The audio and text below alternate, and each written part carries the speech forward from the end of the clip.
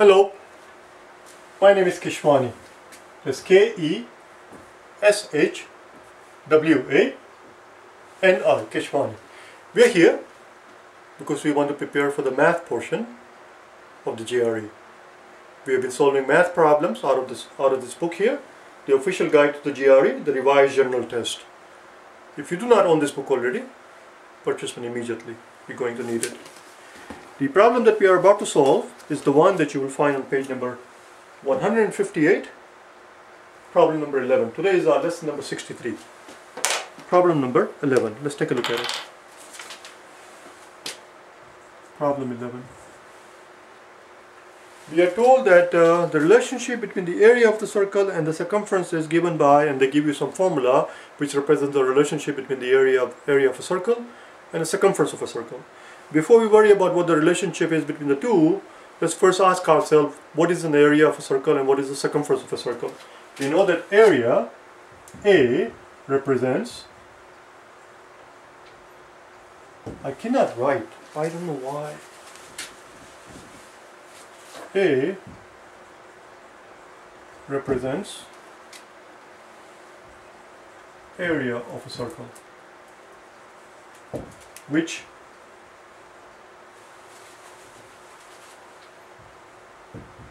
we know equals pi r squared. We know that, pi r squared. Similarly, C represents the circumference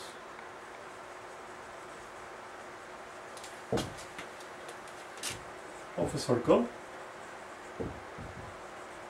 which we also know equals 2 times pi times r. 2 times pi times r.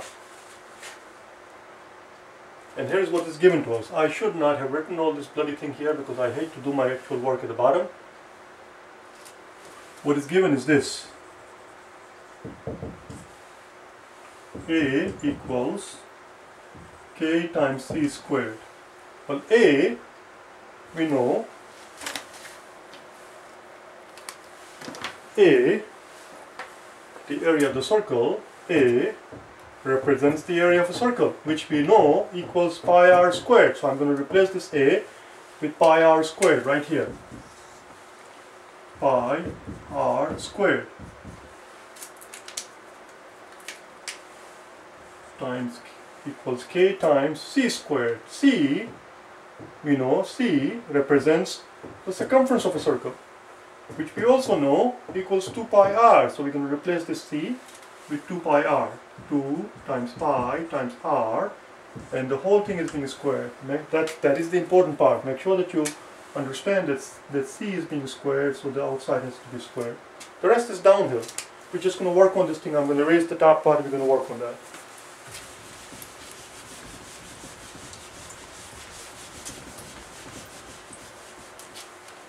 So, pi r squared equals K times 2 squared is 4, pi squared is pi squared, r squared is just r squared. That's it. Everything is being multiplied. You understand? Now, what do you notice? I see a r squared here, I see a r squared here. If you were to divide both sides of the equation by r squared, if you were to divide both sides of the equation by r squared would drop out. If you were to divide both sides of the equation by pi, if you were to divide both sides of the equation by pi, this pi will drop out and this will go away.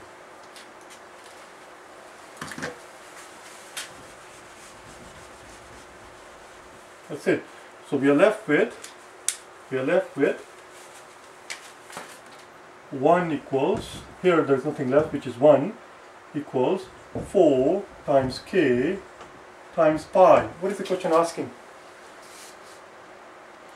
What is the value of K? Well, value of K, I shouldn't have written it down then. This is 4 times pi times K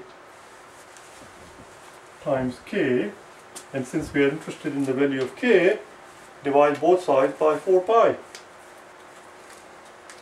divides both sides by 4 pi. Both sides of the equation by 4 pi. That will get rid of this 4 pi, and voila. K equals this quantity right here, 1 over 4 pi. That's it. You're done. 1 over 4 pi. What I'm going to do now is to redo this thing here, starting from here, and a little bit slowly. Watch here. Pi r squared equals K times 2 pi r whole squared. I'm redoing it, you understand? So this is K, 2 squared is 4, pi squared is pi squared, r squared is r squared. This is the part I want you to understand, and this is pi r squared. I'm going to first do it in a baby step, and then I'm going to undo the baby step. I'm going to erase the baby step. Baby step is this: you divide this side of the equation by r squared, you divide this side of the equation by r squared, and as a result, this r squared cancels out with this r squared cancels out with this r squared. But you don't have to show the baby step. You could have just gotten with the r squared and understand that we're dividing both sides of the equation by r squared. I'm going to do the next step.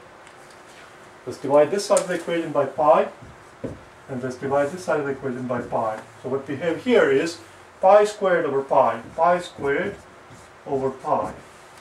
Watch how we show it. Pi squared over pi is simply pi. This is pi times pi over pi. So it drops out this pi, and we're left with just 1 pi.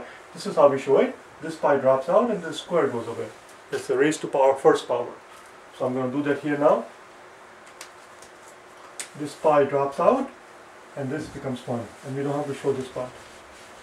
In other words, we're not showing the baby step. All the baby steps are gone, and what we left here is this pi is gone, this r squared is gone, so what we left here is 1. 1 equals 4 times pi times k.